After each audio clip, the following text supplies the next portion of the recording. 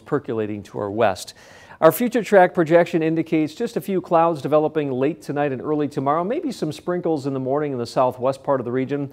Spotty light showers could continue northeastward up through the heart of the area tomorrow afternoon and evening, but the further east you go, the less likely of seeing any rain. There might be a few spots again getting a few tenths of an inch, say out in Clark, Taylor, Price County, even more than that toward La Crosse and Eau Claire. And any showers that fall apart tomorrow night, we're left with partly sunny skies on Monday. It will be getting plenty warm already Monday afternoon. Our low tonight in the mid-50s, clear to partly cloudy, light southeast wind. Tomorrow's high about 79 degrees, more clouds, of spotty light shower possible. So if you're heading out to some of the events, including Dorchester Days, wouldn't hurt to take the umbrella with you. South to southeast wind at 10 miles an hour.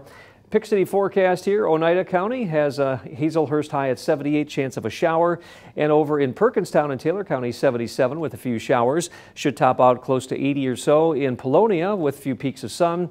And maybe a spotty afternoon shower for Grand Marsh, high of 81 degrees.